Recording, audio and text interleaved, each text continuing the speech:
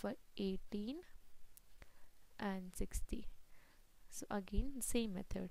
We're going to use a prime factorization method. That is, we're going to use only a prime number, and we're going to do a division here using a prime numbers. So first we're going to have 18, and here we have a 60. Remember, take only prime numbers. So 18 goes in 2 table. 2 is a prime number. 2 nines are 18. We got 9. It doesn't go in 2 table. Take 3. 3 threes are 9, and then 3 ones are 3. So you have to keep on doing till you get 1. 60 goes in 2 table. 2 threes are 6. Write down the 0. Again, 2 ones are 2. Okay, when you divide 30 by 2, you will get 15. Now 15 doesn't go in 2 table. I'll take 3. 3 5s are 15, and then 5 ones are 5.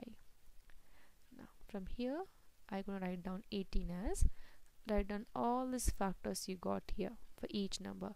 So 18 can be written as 2 into 3 into 3.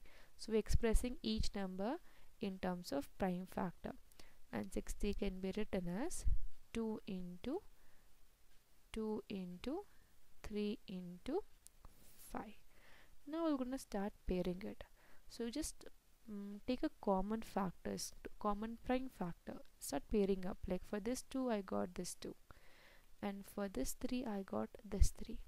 Now you can see that this factors 3 doesn't has any other pair with from the factors of 60.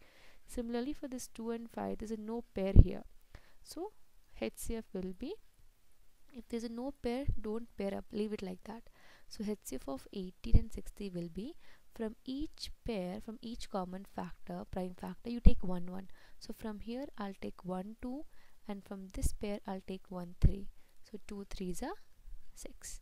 So the HCF of 18 and 60 is 6.